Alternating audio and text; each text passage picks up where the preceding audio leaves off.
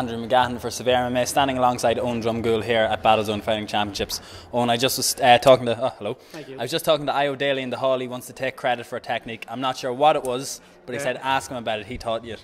Ayo, stepping off to the left, shoot for the takedown, set him up with the punches. Yeah, I try to train with Ayo out and Rhino. The big lads. Right, we'll give him his credit. He's been hounding us all night. But talk to us about the head kick. You were rocked with a head kick. It seemed like you were on the wobbly legs for a while. You recovered. What was going through your head? Nothing. He clipped me. It wasn't too bad now. I still had my senses about me.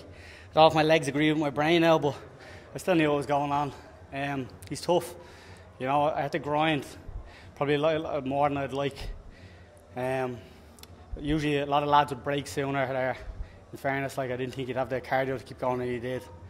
Not a lot of lads can keep up with the pace I push, I find sometimes. But he hung in there, he was tough. Fair dues to him.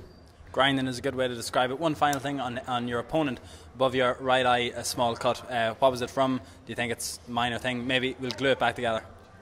I don't know, I haven't even seen it. How's the cut? I tell you, do you remember that's why the doctor's here. Do you remember that first fight at Rush?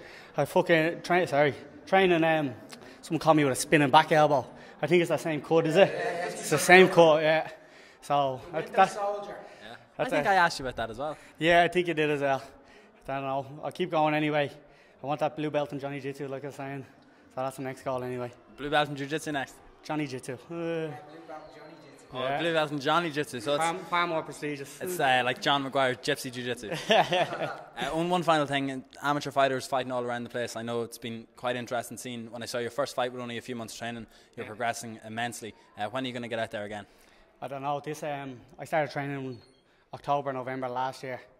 And from the first one we had in April, I said I'd like to go 3-0 before December. And we're 3-0 now, so we're on target.